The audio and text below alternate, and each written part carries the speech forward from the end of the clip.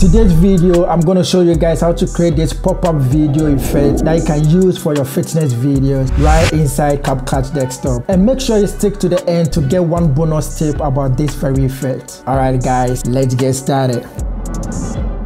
So these are the two videos we're going to use. This first video and then the second video. The second video is going to be the video that's going to come in as our next video. Make a copy of it. Command C or Control C if you're using a PC. Go on top of the first video. Command V or Control V if you're using a PC to paste it on top of it. Now let's make it as small as possible. We just want a small part of it. Now drag it to wherever you want it to start from. So with this tutorial, we want it to come in at this side. Click on the top video, go to the right side of the software, under scale, change it to 30%.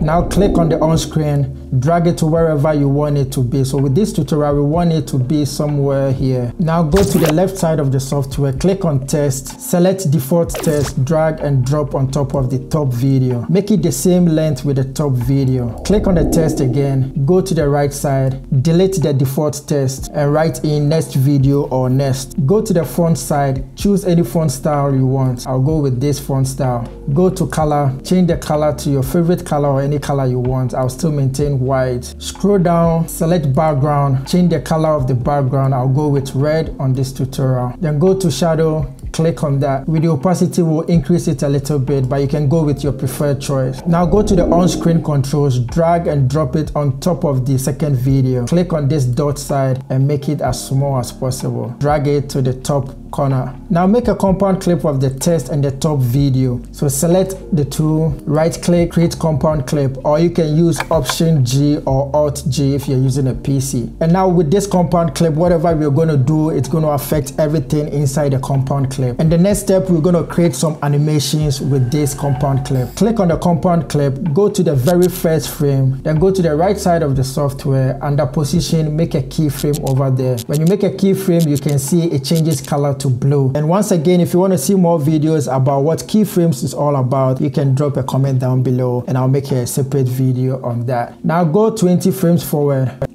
Make another keyframe under position. Now go to the last but one frame. We drop another keyframe under position. Then go back 20 frames. Drop another keyframe under position. So now as you can see down here, we have 4 keyframes done on this compound clip. Now this is what you do. Use this very arrow to take you to the first keyframe we made. As you can see, when I put the cursor on, it shows that last keyframe. So this is going to take you to the previous keyframe. But let's go back 2 times and it's going to take us to the very first keyframe we made. Now that we are on the first keyframe, click on the on screen and drag it downwards. And always make sure the x-axis is 0 because we just want to move the y-axis. Now go to the very last keyframe that we made. To be sure that you're on the last keyframe, use this arrow and make sure you have the blue. And if you watch here, it shows that we are on the last keyframe that we made. Over there, click on the on screen and drag it down once again. This time around, the x-axis wasn't 0, so we'll change that and make it 0. And now I'll play and show you guys how it looks like. It comes in and then it goes away. And this one trick, if you feel like the animation is too fast, this is what you do. So when you look carefully at these 2 points, that's where the animation is taking place. So if you want to slow it down, we just click on the second keyframe and just drag it away from the first one. And the more we drag it away from the first one, that's going to slow down our animation. And if you want it to be fast, we'll just drag it closer to the first keyframe. So now let me just drag it away from the first one and see how slow it looks like. So that's all for today, guys. See you on the next one. Peace.